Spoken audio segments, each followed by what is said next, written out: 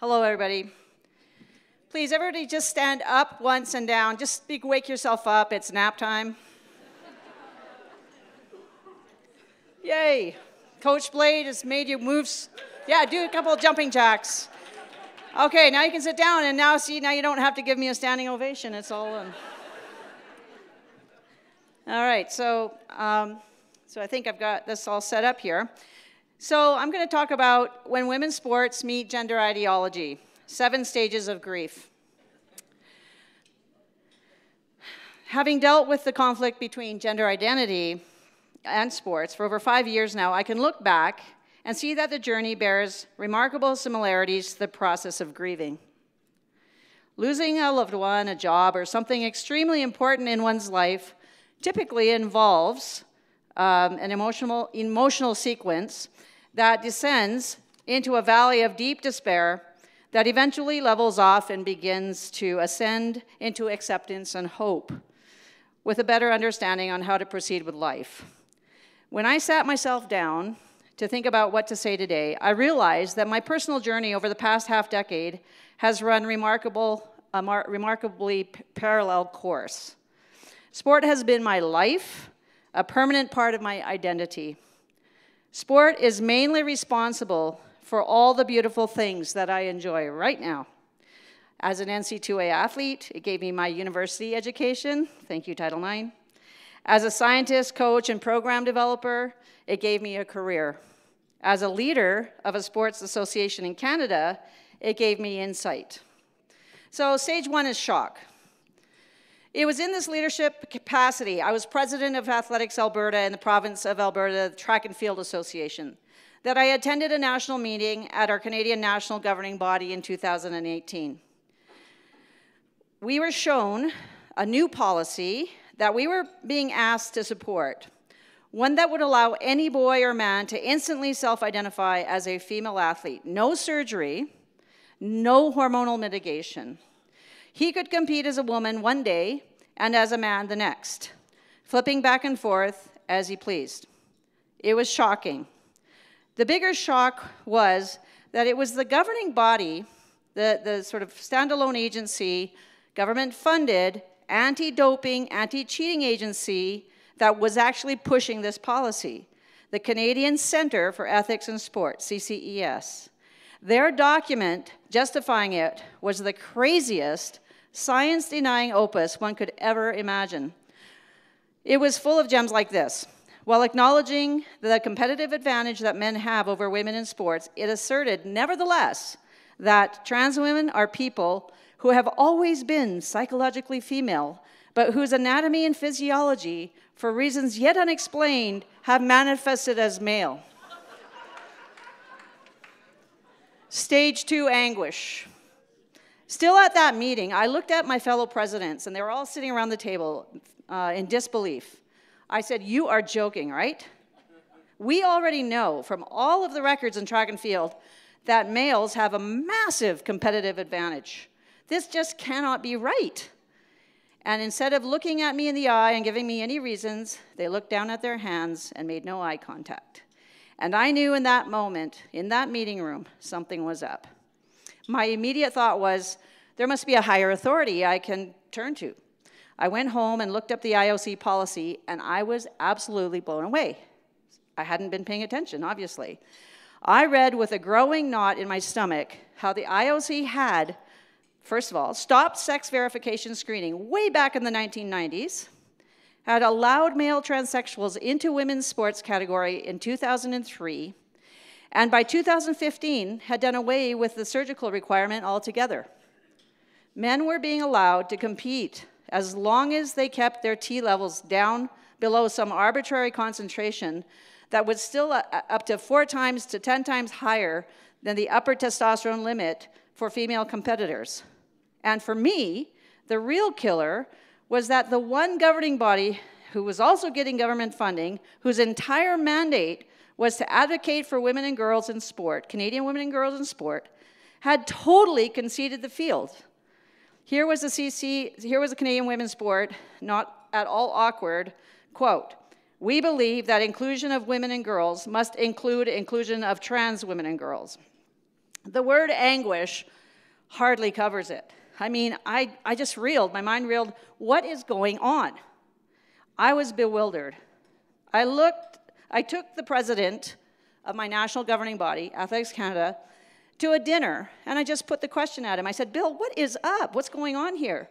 And he kind of hesitated and smirked and hummed and hawed, and I said, oh, I see what you're doing here. You're worried that the trans activists will sue you. And he said, he didn't say anything. I said, but there are many, many more. Can't you see? There's many more women and girls. Surely you know some of them might sue you. And he said to me, and I quote, girls wouldn't do that. Well, that comment turned me into an activist.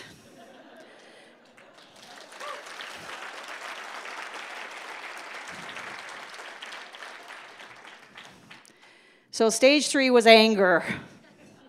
2018 to 2019. Once I became aware, I began to see it happening everywhere. And I'm going to ask to play the video right away. This is Terry Miller, one of the Connecticut high school athletes, winning by such a large margin over Chelsea Mitchell and the other girls. If we can play that.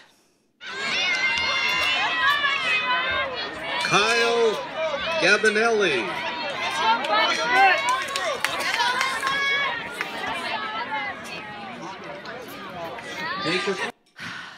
Horrible running technique as a coach. Oh my God, that. It doesn't matter though. It's a boy. I mean, it's overwhelming. It doesn't matter that his hand is going way out here like this. He's not running well, but he's winning. Wait, okay, I'll go to the next one. Okay. And it was even worse seeing what was happening in contact sport. Here was hapless Tamika Brent getting into the MMA ring with an opponent whom she thought was a female, only to have the other fighter, Fallon Fox, turn out to be male. The result? A broken eye socket, cracked skull, 7 staples in her head. But it was the attitude that was equally outrageous.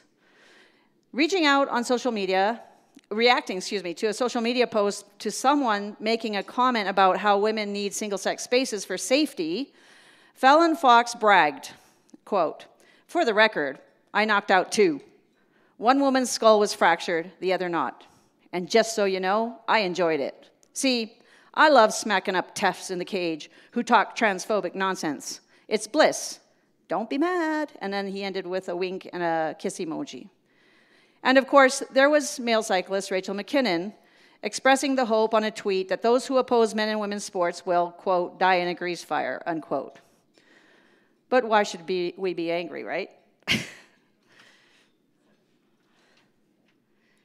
And then we got to stage 4, dismay, 2019 to 2020. I labeled this stage dismay, even though in the true grieving process, it would be labeled depression. It was the lowest point along the absurd journey. Yet, even while it was horrible, I could already see the green shoots of our ability to fight back. When reasoning with leadership colleagues behind closed doors failed to move the needle, I decided to speak out openly on social media. Very soon, I found common cause. Groups like Fair Play for Women in the UK sent me DMs to encourage me. Megan Murphy was the first to interview me on her podcast, Feminist Current. Yet even in that year, do you remember this year? That was the year Twitter shut down accounts and censored prominent people like Megan and Posey Parker and anybody else who could be accused, even retroactively, of being in violation of their new terms of service, disallowing things like dead naming and misgendering. These were concocted terms most of us had never heard of. Right around that time, right around the same time Megan Murphy was punted from Twitter, I made my way to Washington, D.C. for the rally in support of women's sports. The Supreme Court was having their hearings on the Bostock case, which had implications for anyone in society being able to recognize biological sex as a distinct characteristic in law. I'll say more about the Bostock in the next slide. There is nothing like being there in person to witness the insanity of extreme activists. That was my initiation. We were we were a group of about maybe 50, surrounded by a mob of at least 300 LGBTQ activists. The police had said they would keep these two groups apart, but they did nothing when the activists elbowed their way into our group, yelling in our faces with blowhorns and not letting us speak.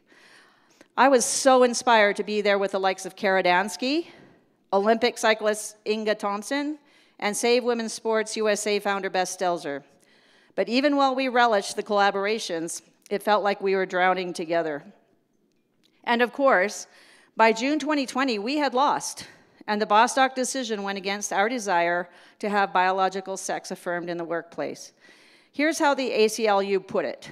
Quote, on June 15, 2020, we won. The court held that every state in the country who works or applies for a job with an employer that has at least 15 employees is protected under federal law against employment discrimination based on sexual orientation or gender identity, unquote. Now, let me be very clear. While none of us were there, or who were there at the Supreme Court that day in 2019, none of us would have thought that people should be fired on the basis of gender identity. That's not what we were saying. Our concern was that it would set the precedent for the future unraveling of Title IX being a law based on biological sex. And we were not wrong. The ACLU jumped to use the Bostock ruling multiple times. So for example, chirping in about 2022 in a report, quote, after Bostock, there is no question that adverse, unequal treatment of transgender students, including barring them from using restrooms corresponding to their gender identity, discriminates on sex in violation of Title IX. And of course, it set the stage for President Joe Biden, his executive order, signed on his first day in office, using the reasoning of Bostock to assert that the word sex in Title IX would henceforth mean gender identity. Stage 5, upward turn, 2020 to 2021. Then COVID hit. It was terrible. But it also heralded a light at the end of our long, dark tunnel, meaning it gave many of us in this struggle a time to connect with each other online and strengthen our affiliations. I had only a small bubble of athletes to coach anymore, so I had some time. And then about a month after lockdown, Canadian journalist Barbara Kay called me out of the blue to recommend I write a book about what was happening in sports. So we did it. We wrote a book. This was our COVID project, and Rebel News published it in 2021, Unsporting, How Transactivism and Science Denial Are Destroying Sport. Much of what I am telling you today is explained in the book. You can find it on Amazon. There were a few for sale yesterday, and they're gone. Meanwhile, I continue to push back against the gender ideology making inroads into Canadian track and field. Back home in my own province, as president of the Board of Athletics Alberta, at least I was able to ensure that eligibility rules were based upon biological sex. Our code of conduct and ethics included this stipulation. Athletes will have the responsibility to, one of them, properly represent themselves and not attempt to participate in a competition for which they are not eligible for reasons of age, biological sex, or other reason. And the appendix, which I'm not showing here, the appendix linked to this statement in our policy, or in our code of conduct, stated that if you were born male, you compete in the male category. Was there shunning and intimidation at the national meetings for this stance? Yes, there was. I was even told we were in violation of Canadian criminal law. I'm breaking the law. But I noticed that all it took was one voice, mine, at the table at national meetings to get other sports leaders to question and to reconsider things. And it showed me that we live in a time that requires leadership from below, meaning that it's all of us on ground level. The elites, as James would say, are too frightened to lose positions and lose market share or whatever they want to, they aren't going to do anything. It's us. It's at ground level. So working through, and I'll go to the next slide, working through stage 6. Then a megaton bomb went off. Leah Thomas in the NCAA women's swimming competitions. this singular epic failure by both the Ivy League and the NCAA to protect their female athletes and abide by Title IX brought the sports issue into the nation's living rooms. I was there that St. Patrick's Day 2022 to witness this moment for myself. Posey Parker, Kelly J. Keene, there was sitting at my right elbow just then, and you can actually hear her yell, "Cheat." So please play the video.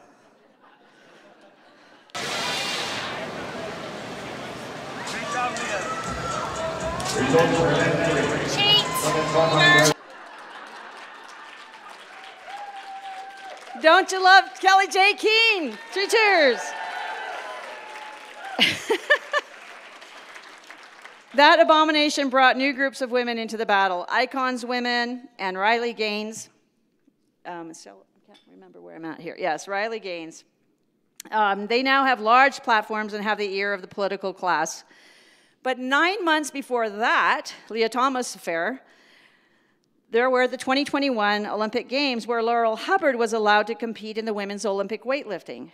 The IOC was embarrassed, publicly embarrassed, into admitting that its 2015 policy on self-ID was not fit for purpose. Immediately after the Games, the chair of the IOC Medical Commission promised a new consultation on eligibility in the women's category, even though women from around the world asked that this time women could have a seat at the table to share our perspectives on safeguarding of the women's category. We found that once again the IOC had invited only the trans activists to the meetings and consultations in Switzerland. And of course, the resulting 2021 IOC policy upgrade was worse than the one that had allowed Hubbard to compete. Now it was like, if you ran in a race with a guy, now it's up to the girls to prove that there's some sort of overwhelming advantage. So it's even worse. Anyway, the disregard for women was finally so blatant that the women's sex-based sports advocacy groups around the world had reached our limit. We realized that to have the female voice in the room where it happens, quoting Hamilton, would require collaboration on a scale that had not happened since the 1920s. You know, there used to be a women's Olympics back in the 1920s, but that group was absorbed into the Olympic movement in 1928. In January of this very year, 2023, women's sports groups from 10 countries came together to form the International Consortium on Female Sports, ICFS.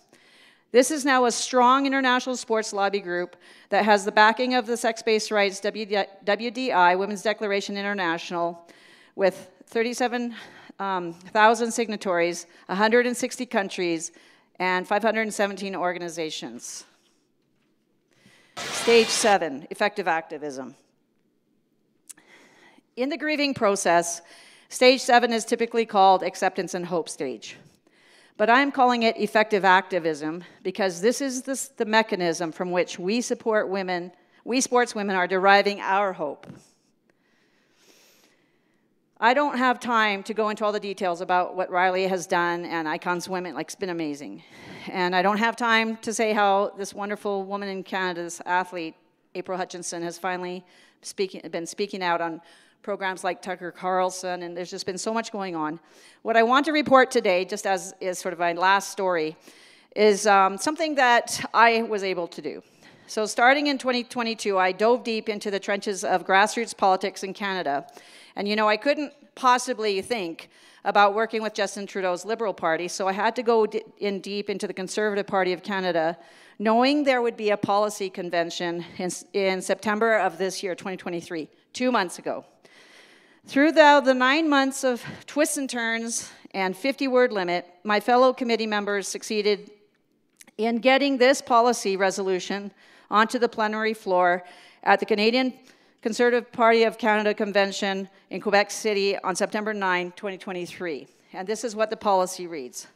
The Conservative Party of Canada believes that women are entitled to the safety, dignity, and privacy of single-sex spaces, for example, prisons, shelters, locker rooms, and washrooms, and the benefits of women-only categories, sports, awards, grants, and scholarships. For clarity, the term woman used throughout this CPC policy declaration means female person.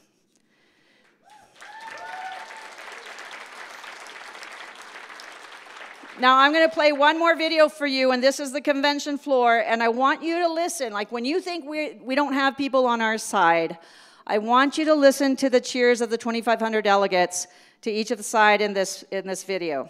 My name is Linda Blade. I'm a sport performance coach from Edmonton, Strathcona. Women in Canada need our help. Single-sex, female-only spaces are disappearing in this country. It is not safe. It's not fair. Please let the CPC party be the one that stands for women and girls. It is not anti-anything. It's pro-women. Please vote yes. Thank you. Listen. Next speaker, please, at the no microphone. My name is Andrea from Montreal. I feel very safe. Honestly, this country is great, but let me tell you, the Liberals would love nothing more than to throw this issue onto the table and say we are dividing the country. Please, let's get them out. Let's get Polyev in. Let's not leave ourselves divided. Let's join and get ourselves elected, please. Please at the yes microphone. Almost there. Madison Harvey, Sherwood Park. We as women cross the street to get away from groups of men. We avoid going out at night to stay safe. I am 15, and more than once have I had to hide in restrooms with my 9-year-old sister and my 11-year-old sister to avoid men that have followed us around stores. And now we want to open up the doors and say, after you. Vote yes to protect your daughters, wives, and nieces. You can hear that it's a huge thunder. If you were in the room, you'd hear it. And then here's the result. 87% yes.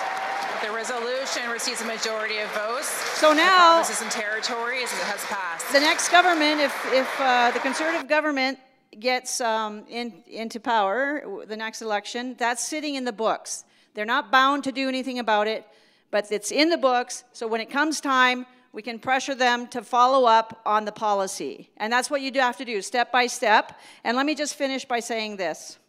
Sorry, I'm way over time. A Conservative government will protect, this was also passed by another riding in the woke province of British Columbia. I have to say this in this meeting. A Conservative government will protect children by prohibiting life-altering medicine or surgical interventions on minors under 18 to treat gender confusion or dysphoria, and encourage positive mental and physical health support for all Canadians suffering from gender dysphoria and related health challenges. That passed by 69%. So there's a promise in the future.